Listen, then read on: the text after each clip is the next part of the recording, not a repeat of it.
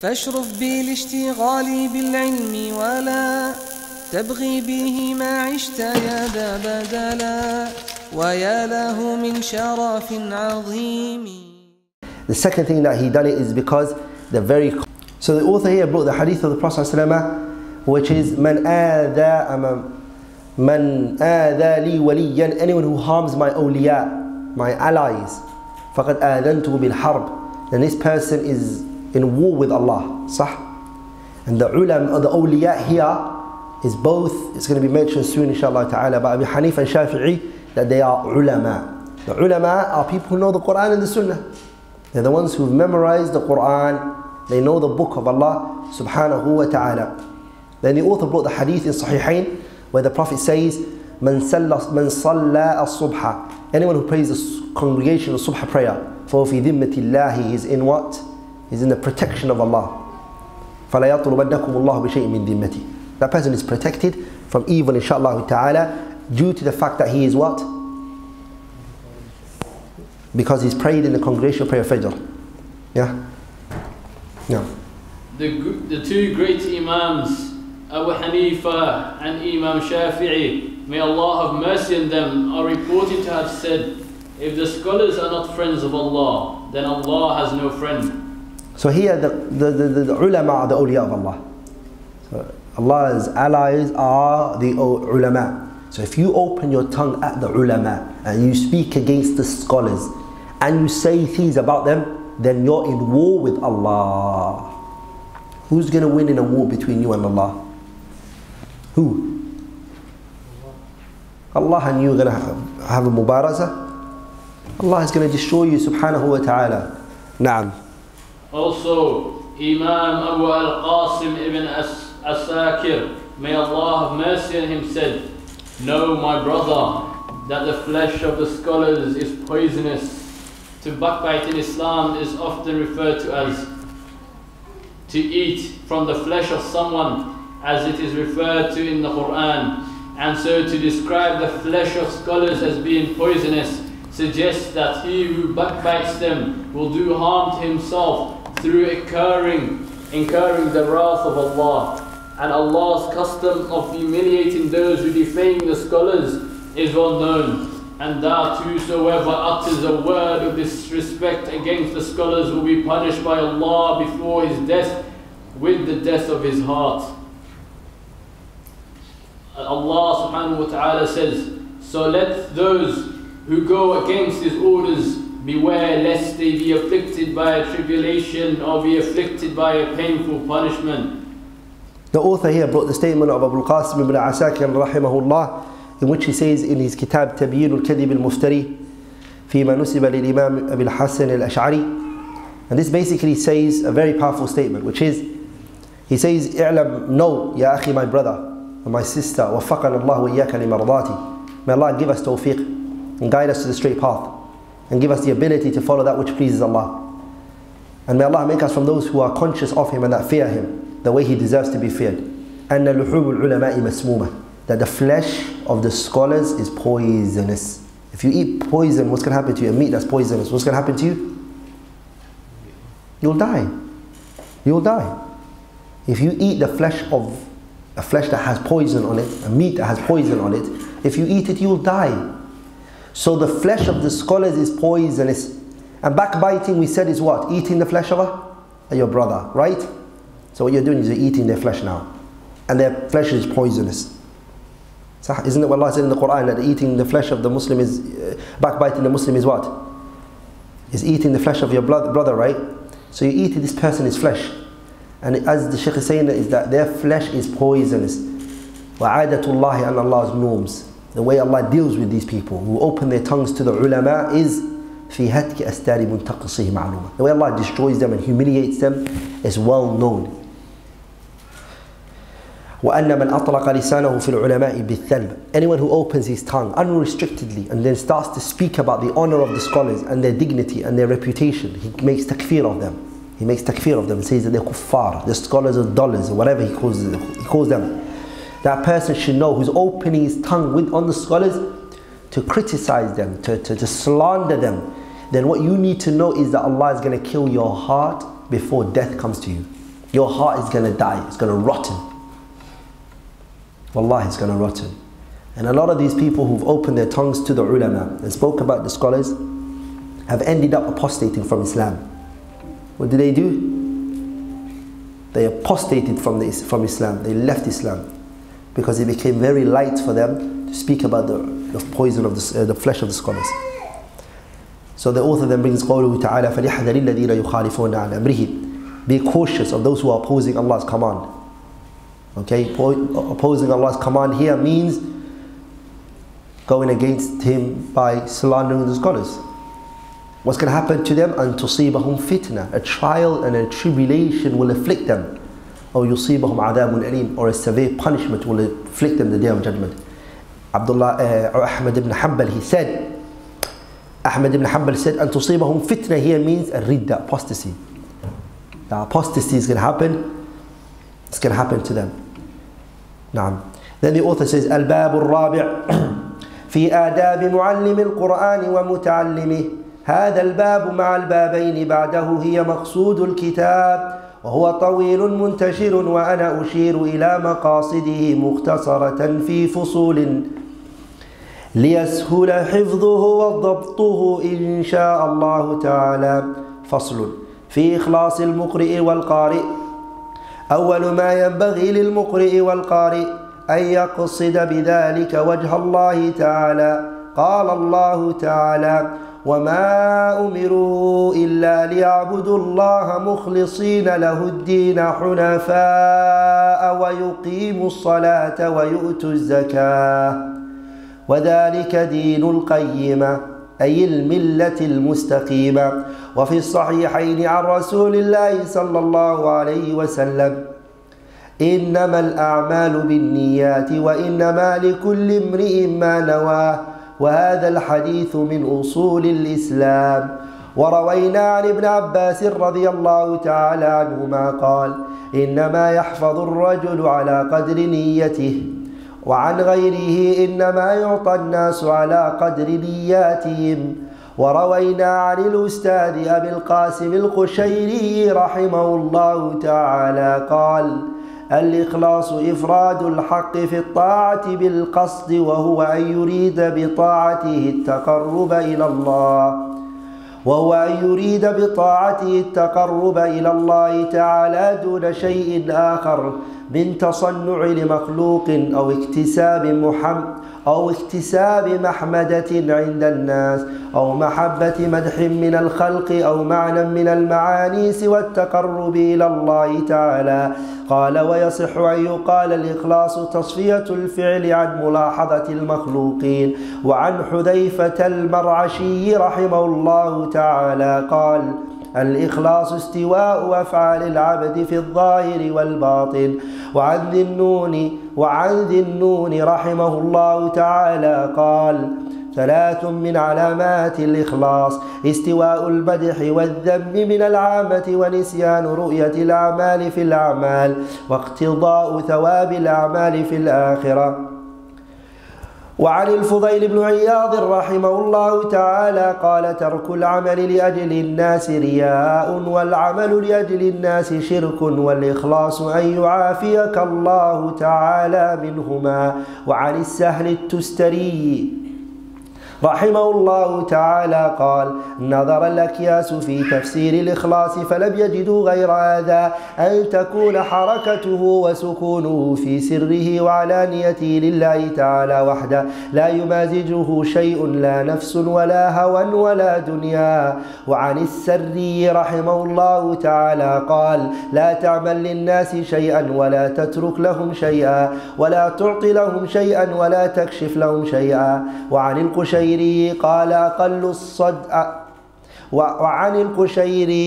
أقل الصدق استواء السر والعلانية. وعن الحارث المحاسبي رحمه الله تعالى قال: الصادق هو الذي لا يبالي لو خرج كل قدر له في قلوب الخلق من أجل صلاح قلبه، ولا يحب اطلاع الناس على مثاقيل الذر من حسن عمله، ولا يكره اطلاع الناس على ولا يكره اطلاع الناس على سيء من عمله فإن كراهته لذلك دليل على أنه يحب الزيادة عندهم وليس هذا من أخلاق الصديقين. وعن غيره إذا طلبت الله تعالى بالصدق أعطاك مرآة تبصر فيها كل شيء من عجائب الدنيا والآخرة. وأقاويل السلف في هذا كثيرة نشرنا إلى هذه الأحرف منها تنبيها على المطلوب وقد ذكرت جملا من ذلك مع شرحها في أول شرح المهذب وضممت إليها من آداب المعلم والمتعلم والفقيه والمتفقه ما لا يستغني عنه طالب علم والله أعلم. نعم. Chapter 4. Prescribed manners of those who teach the Quran and those who study it. This chapter, along with the 2 chapters following it, is the main purpose of the book and is thus long and detailed. I will point out its objectives and summarize them in sections so that they may be more easily memorized and understood. So the author here tells us that the 4th chapter and the 5th chapter are the 2 longest chapters in the book. They are the 2 longest chapters. So if inshallah we succeed today to finish the 4th chapter, then we're good inshallah ta'ala. If we don't, we're in trouble. The first thing incumbent upon the teacher and student of the Quran is that they seek with their deeds the pleasure of the Lord. Allah says, and they were commanded not, but they should worship Allah and worship none but Him alone, abstaining from ascribing partners to Him, and perform prayers and give zakah, and that is the right religion, meaning that it is the upright religion. So the first thing for the muqri, the one who's reading the Quran, you see, or the one who's reading and the one it's read on, both of them, the student and the teacher, both of them, is the first thing that they need to come with is أَن يَقْصِدَ بِذَلِكَ وَجْهَ اللَّهِ تَعَالَى, that they seek Allah's face. They do this for Allah. As Allah said in the ayah, I have not commanded them except to worship me alone with sincerity. So we were commanded every righteous deeds that we do it with what? With sincerity, and we do it only for Allah subhanahu wa ta'ala's sake. Naam. In the 2 authentic books, it is narrated that the Messenger of Allah sallallahu alayhi wa sallam said, when the scholars they say the 2 most authentic books, they mean the what? Bukhari and Muslim. And this hadith is narrated from Umar ibn al-Khattab radiyallahu ta'ala anhu. Deeds are bought with intentions, and every man shall be compensated according to his intention. So the actions that a person comes with is all based on what they intended, and your reward is in accordance to your intention.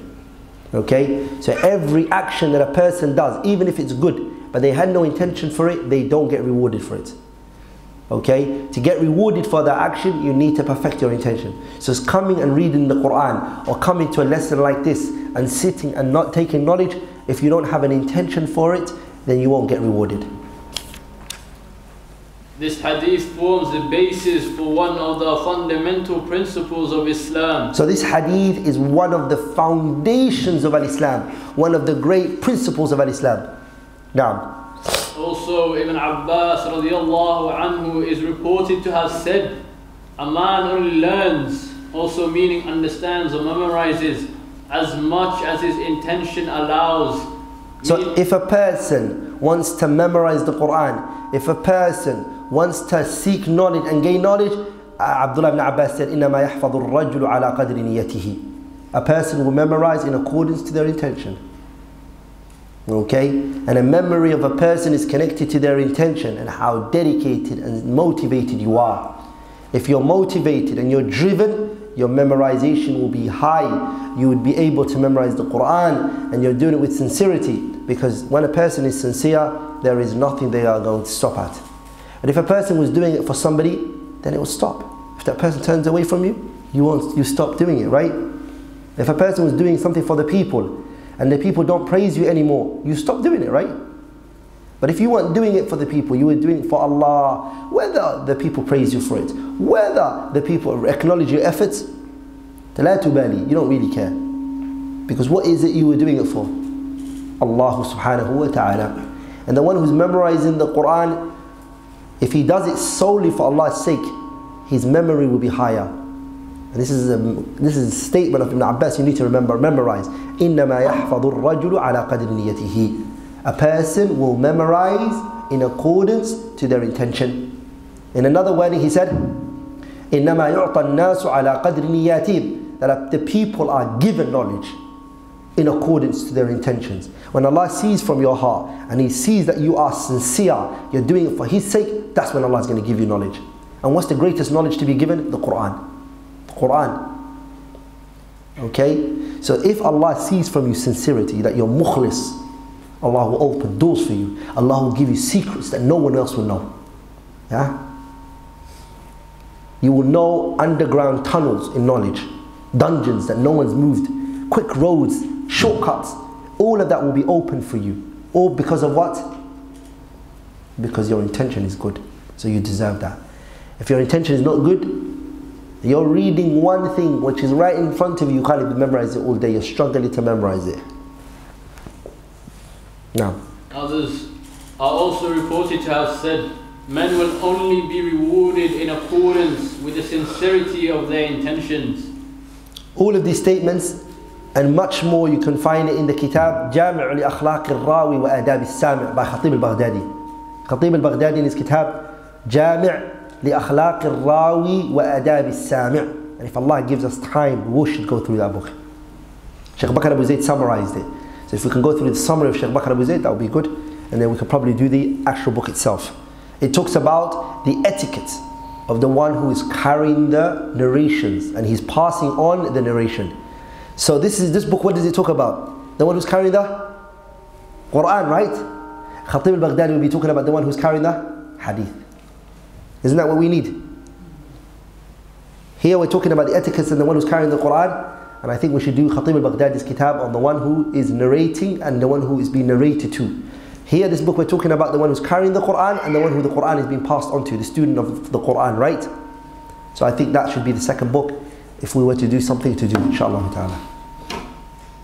Professor Abu Qasim al-Qushayri. The word Ustadh is used here. Ustadh means professor, teacher.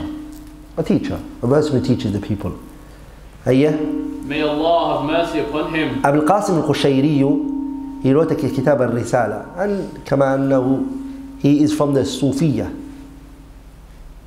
Abul Qasim al-Qushayri is from the Sufis. And his Risala that he authored is the book that Abu Hamid al-Ghazali rahimahullah in his kitab Ihya Ulumuddin he worked on. That book Ihya Ulumuddin by Abu Hamid al-Ghazali is basically works on Abul Qasim al-Qushayri's kitab, his Risala. It's called Risalat al-Qushayriyah. Darul Minhaj published it. Darul Minhaj, they published it. Darul Minhaj, the owners of Darul Minhaj are Shafi'i, Sufiyya, Naqshbandiyya in the publishing house. But they bring out nice Shafi'i books. Nice Shafi'i books. Publish them very well. And they're the ones who published just about every madhab Shafi'i book. Nihayatul Matlab fi Dirayat al-Madhab by Ma'ali al-Juwayni, Ayga Taba'i. They published it, they done the best publication for that. This book that we're reading right now, that's in front of us, which is At-Tibyaan fi Adabi Hamalat al-Quran, Darul Minhaj, they published it. It's the best publication out there for At-Tibyaan. They work very hard. They work very hard on the books. And they bring it out muhaqqaq, very well organized, very well written. If you stand over the original Nusakh Khatiyya and you compare, you rarely find mistakes. Just so far while I was reading, I came across one mistake that they did. It's meant to be Abdullah ibn Amr ibn al-As. They wrote al-Asi. They put a ya there. And this could probably be a mistake which is khata matba'i. The publishing mistake, it's rare you come across it. Kifayatul Akhyar, which is the Sharh Matn Abi Shuja'. They done it, Darul Minhaj. Ihya Ulumuddin by Abu Hamid al-Ghazali. They also published it. Ala kulli hal, Risalat al-Qushayriyah is the Risala that Al-Imam Abu Hamid al-Ghazali is speaking about and talking about and he's working on in his kitab Ihya Ulumuddin. So here, back in the days of Sufiya were not the same, by the way. They were not all the same, as Shaykh al-Islam Taymiyyah mentions. From the Sufis were Fudayl ibn Iyad. Fudayl ibn Iyad was from the Sufiya, A'immatu Sufiya. Ibrahim ibn Adham was from the A'immatu Sufiya. Sulaiman al-Darani is from the A'immatu Sufiya. But they were different. Junaid was from the A'immatu Sufiya. The Sufiya, they went through phases. They went through phases. They changed as time went by. The ones before, they were aesthetic, zuhad. They left this world and they were towards the akhirah. They were zuhad. Are you there? And they were more about living a simple life in this world. Okay, just to be aesthetic, not to be a person of this dunya. They were ones who used to carry يعظمون النصوص الوحيين. They used to honor the textual evidence. Abu Junaid, one of the statements that was, Sulaiman al-Darani is a student of Abu Junaid. Junaid, one of the statements that was transmitted from him was that he said, I sometimes hear a person say a benefit and I don't write it. Tawaqqaf, I withhold. And I say to that person, what witness do you have that goes in accordance to this benefit that you mentioned? Do you have an ayah or the hadith for it? Are you with me? But as time went by, the Sufis changed, especially when the time of Abu Hamid al-Ghazali came. When Abu Hamid al-Ghazali came, what he did was, he emerged the Sufiya with Ash'ariyah. Sah? Ash'ariyah and Sufiya emerged towards one another. Back in the days, Ash'ariyah and the Sufiya were two different things, they were two entities. After Abu Hamid al-Ghazali onwards, you would rarely find an Ash'ari except he's a Sufi. He's one of the Turuq al-Sufiyya, one of the Brelwiyya or Naqshbandiyya or whatever, Qadiriyya, whatever it may be, he is a Tariq min Turuq al-Sufiyya. But his Aqidah is Aqidatul Ash'ari, or he's a Maturidi mathalan. Are you with me? So, then they adopted things which were shirkiyat, at-tawassulu bil-awliya, you know, doing tawassul, intercession through the righteous people. They started to adopt these things. These were not common amongst the early generation of the Sufiya. They didn't have that stuff. They never fell into these major shirk statements that you find the later Sufiya falling into. And then after, as time went on, they started to pass on beliefs that this world that we're in today, their awliya played a role in its building. That they helped Allah with the spreading of the sama and the spreading of this earth and etc. Statements which were very, very dangerous. Like Busiri, what he said in his statement, وَإِنَّ مِن جُودِكَ الدُّنْيَا وَضَرَّتَهَا وَمِنْ عُلُومِكَ عِلْمُ اللَّوْحِ وَالْقَلَمِ. That Muhammad, this world that we're in today is from your generosity. You're the one who gave it to us. It's part of your generosity. And also, from your knowledge is what's written on the Lawh al-Mahfuz. What's written on the Lawh al-Mahfuz is from the knowledge which you know. Are you with me? And where the Sufiya took this from was the Shia. They connected themselves too much with the Tashayyu'. Shia came and they slipped this into them. Are you there, brothers? And so istighatha and tawassul, it entered onto them. Are you with me, brothers? So the name Sufiya, they say that the Sufiya comes from Ahlul Sufa, the people that used to live in the Prophet's masjid, Abu Hurairah and the likes of him, who used to live in the masjid. But the strongest opinion, Ibn Taymiyyah says that no, Sufiya came from they used to wear suf. That's the kind of clothes that they used to wear, suf, which is cotton. Back in those days, cotton was looked down at. It wasn't one of the best clothes. So they used to wear unappealing clothing. They weren't attractive. They were zahideen. Then they started to introduce dancing and music, and now which so many people don't understand, but call a nasheed. Nasheeds came from the Sufiya. They're the ones who brought it. That this is a spiritual uplifting for them. That when they sing and they dance, it's something you won't understand. Or it's a spiritual uplifting. So they sing, they dance. Okay? They started to adopt these concepts as well. It started to creep into them. So they will dance. And now if you see them, they go in circles, they swirl and whatnot. This is ibadah for them. And adhkar and dhikrs that are really strange. Like instead of saying Allah, they say Allahu, Allahu, Allahu, hu, just hu. They take the dhamir of ha. Hu.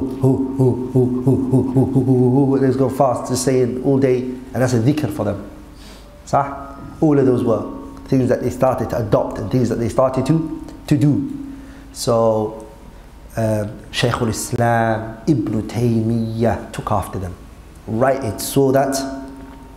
And at his time there was a Ta'if group called the Rafi'i group, who used to claim that they could walk through fire, it wouldn't burn them. You see, they used to claim this stuff and show the people that this is the kind of people they are, the awliya of Allah. So Ibn Taymiyyah took it to every level with them. Shara'an, he debated with them. Aqlan, in rationality, he destroyed them. When nothing would work and they still were stubborn on their beliefs, he said, how about this? We all go into the fire together. Let's get ready. You guys go into the fire, I, Shaykh al-Islam, I, Ibn Taymiyyah, will also go in the fire with you guys, but with condition. He knew that they used to put on some things on, which when they went into the fire, it wouldn't really burn them. Inflammatory stuff, which they would put on so that it won't burn them. So he said, I'll give you vinegar. Ibn Taymiyyah says, you have to shower with vinegar, khal. That will get rid of everything. We all go into the fire. And we'll see who it burns. فَبُهِتَ الَّذِي كَفَرْ وَاللَّهُ لَا يَهْدِي الْقَوْمَ الظَّالِمِينَ. They lost them. They didn't know what to say. So Shaykh al-Islam Taymiyyah exposed them in every different levels and every different angles. Alayhi rahmat. When they refused to go into the fire, he said, okay, how about this? Just put the khal on your finger and put it into the fire. Just a finger. They refused to. Alayhi rahmatullah. Just a finger. Burn your finger and I'll do it with you. I'm with you. I'll do it with you. No. They got exposed for what they were upon. So they started to adopt this belief, which is that وَعْبُدْ رَبَّكَ حَتَّى يَأْتِيَكَ الْيَقِينَ. That there's a level which you reach, it's called certainty. It's called the certainty level. Which once you reach that level, you don't worship Allah anymore. Salah is not wajib on you, zakat is not wajib on you. All the takalif shar'iyya, the jurisprudent rulings, the things that were wajibat, the muharramat are not haram from you. So you see some of the Sufiya leaders, you see that they marry their own daughters, they marry their own parents. Common, no haram. There's no muharramat. حُرِّمَتْ عَلَيْكُمْ أُمَّهَاتُكُمْ. None of that is haram for them anymore. Because they have reached a level called yaqeen. So scholars done takfir on them. They would drink khamar. They would do things that were muharramat. And when they are asked why, they won't pray salah. They won't pay zakat. They won't even go to the Kaaba. And some of them even claim whilst they're sitting at that particular place, they'll say to you, I went to the Kaaba and I came back. I just visited the Kaaba and I've just come back. And I saw Fulan ibn Fulan in the Kaaba and he was doing tawaf around the Kaaba. Salah. If you go back to your, don't go far. Go Somalia, you see people like that who believe those stuff. I saw a guy one time, a large amount of women were with him. This guy's got an entourage of women. Like he's got over 30 women all running after him. Somalia. All of them are running after him. And they all call him Abu, Dad. Dad, Dad, Dad. He's got boys, men as well. Their entourage again, another 30, 40 entourage follow him. The women he marries, the way he deals with everything, the way he does things. La yusalli. No one's ever seen him pray salah. He does not pray the salah. They all call him Dad. They respect him. If you ever say anything about him, a'udhu billah, you'll be killed. You'll be murdered on the spot. You just have to watch everything that's happened. Because in that village, he's got everything on. He's got everything on control. This is just one. Thousands of them are like that around the country. Go travel to Pakistan and India and countries like that. You guys is on YouTube, don't worry. Your stuff is on YouTube. The guy gets covered with some things and goes. It's on YouTube. They put a big cloth over him and he's doing this. You guys always take it a step further. He goes, so he starts shaking the cloth that's put. So they're saying he's going to the Kaaba. He's going to the Kaaba. He's doing tawaf around the Kaaba, and he's just sitting there and just, whoa. It reminds me of what's it called, Dragon Ball Z, teleportation. What's it called? When they just zoop, they go somewhere else. Zoop, they go somewhere else. What's it called? It's the transmission. Transmission wasn't the word, I'm sure. Translocation, Anyways, that's what it is. The man goes to the Kaaba, does tawaf, does umrah, comes back, says Fulan was there. Fulan. I wouldn't even be shocked if it's true that he does do that. Because shayateen work with these people. They work with shayateen and things. I wouldn't be shocked if it's actually something, that he's really finding out through working with the shayateen who's gone there, who's not. The point is, this is the things that they adopted. So the ulama kaffaruhum, they made takfir on them. They made what? They made takfir on them. So books have been written, rasail have been written, they became very common around the Muslim world. In Africa, places in Africa like Sudan, they became very common. Somalia, they became very, even in Nigeria, Ghana, subcontinent Asia, America. Well, Western countries, they're very weak. Very, very weak. Their influence is very weak. But countries that are poor, they got strength. They do things for the people. They feed the people. They take leadership positions where through that they can influence the people. Now, Professor Abu Qasim al-Qushayri, may Allah have mercy upon him, once said, sincerity is to single out Allah in terms of directing all acts of obedience to Him. So, إفراد الحق في الطاعة بالقصد. When you're obeying, when you're intending, you all do it for whose sake? Allah. That is, one should seek to become closer to Allah through obedience to Him, and not seek compensation from any of His creation, or their praise or love or any other objective. He also said, when you do something, you don't wait for people to praise you. Some people, they want to get recognition for every single thing which they do. They want praise. That's what they want. If they get praised, they feel like what they did was good. They get criticized, what they think they did was wrong. Right? That's not the case. It's not the case. You don't care about what people have to say and what people think and how they perceive things. What is important for you as a Muslim is what? Have you done it for Allah's sake? The reason is because رِضَى النَّاسِ غَايَةٌ لَا تُدْرَكْ. Pleasing the people is a goal you're never going to reach. If you please one person, you anger another. If you anger another, you please another. So your goal should not be pleasing the people. A lot of people, it has tired them. They've become tired of trying to please the people, but they got nowhere. Your goal should not be to please the people, and to even let that be in your mind. The people, rather they like sometimes what's bad for them. They like what's bad for them, what's not even good for them. So how can I try to please you? If I please you, it would mean that I would have to entertain for you what I know that's bad for you, right? Who likes to wake up right now and pray Fajr in the masjid's first line? Qaleel, little do. Are you there? Who likes to pray Qiyamul Layl?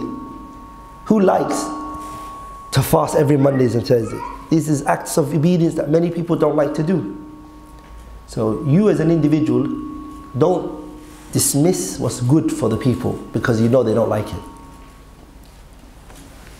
It is correct to say that sincerity is to purify one's actions from seeking the observation of others. Al-Ikhlas means tasfiyatul fi'li. You purify from your actions. You cleanse from your actions. And mulahadatul makhluqeen, the observation of the creation. The poet will say, إخلاصنا لله صف القلب من إرادة سواه فاحذر يا فطب. That you intend everything for Allah's sake and you cleanse from it. You get rid of. You get rid of it being for anyone other than Allah's sake. Subhanahu wa ta'ala. ولذلك ikhlas is one of the hardest thing a person works with. Wallahi, it's a very hard act.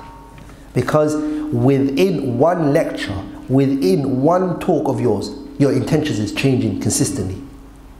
Salafu hadhihi al-ummah, what did they say? We kunna nujaddid, we will renew our intentions in one sit so many times. So many times. So it's not like when you start, you're praying, you started for the sake of Allah, you're praying for the sake of Allah, and from the corner of your eye you see somebody who you respect, bam, your intention changes. Sahih? Are you with me? You weren't doing it for anybody other than Allah when you stood up, but now look what happened to you. So you see, your arms start opening up, you start holding your hand properly, you start praying properly. All of this is now that your intention is swaying away from you. You need to fight and get it back. Sah? So that's why. Now, Khalifa al-Mar'ashi, may Allah have mercy on him, once said, sincerity is the balance between the outward actions and words and inward aspect sincerity of one's deeds. You know what is sincerity? Sincerity is when your personal life, your internal affairs, behind closed doors and outside in public, you're the same. That's sincerity. That's what he said. Hudayfah al-Marashi said, al-ikhlas means istiwa'u af'ali al-abdi, that the person's actions are the same fi al-zahiri wal-batini, privately and publicly.